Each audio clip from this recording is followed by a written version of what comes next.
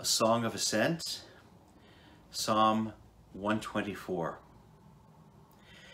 If it had not been the Lord who was on our side, let Israel now say, if it had not been the Lord who was on our side, when people rose up against us, then they would have swallowed us up alive.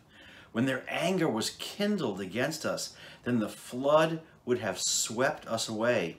The torrent would have gone over us, then over us would have gone the raging waters.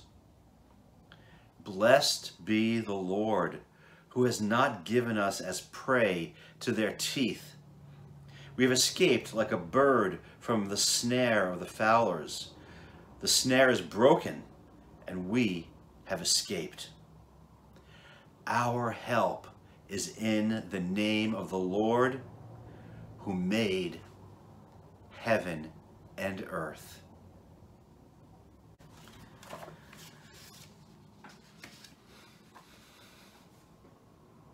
Covenant. 4 times God is called the Lord, the God who enters into a covenant with us by grace.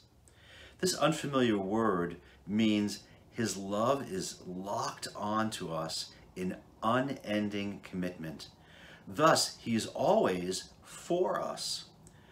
But the psalmist could not see what we see. God is ever on our side because in Christ, our sins can't bring us into condemnation. So not trouble or hardship or persecution or famine or nakedness or danger or sword will be able to separate us from the love of God that is in Christ Jesus our Lord. Since the maker of heaven and earth is, through Christ, our help, we will not fear. What could be against us? Lord, you are a covenant-keeping God. Your Son vowed to save us, and not even hell itself, coming down on him with its full force, could stop him from keeping his promise. Now, make me like him. Take my will and make it thine.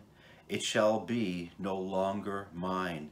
Take myself, and I will be ever only all for thee. Amen.